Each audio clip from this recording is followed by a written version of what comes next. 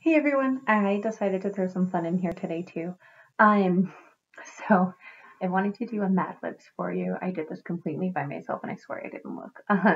It is Mad Libs Jack and the Beanstalk. So, once upon a time there was a book named Jack who lived with his mother in a tiny bucket. The only thing they owned was a cow named Kuna. Jack's mom told him to sell the cow to buy some papers.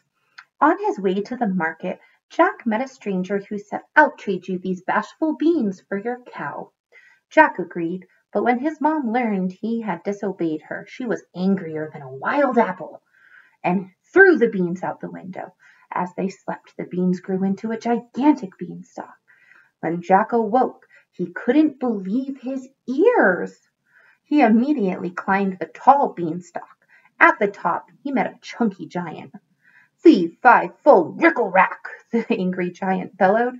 Jack quickly escaped, grabbed a hen that laid golden doors, and quickly climbed down the beanstalk.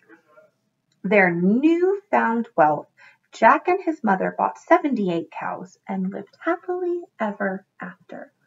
The end.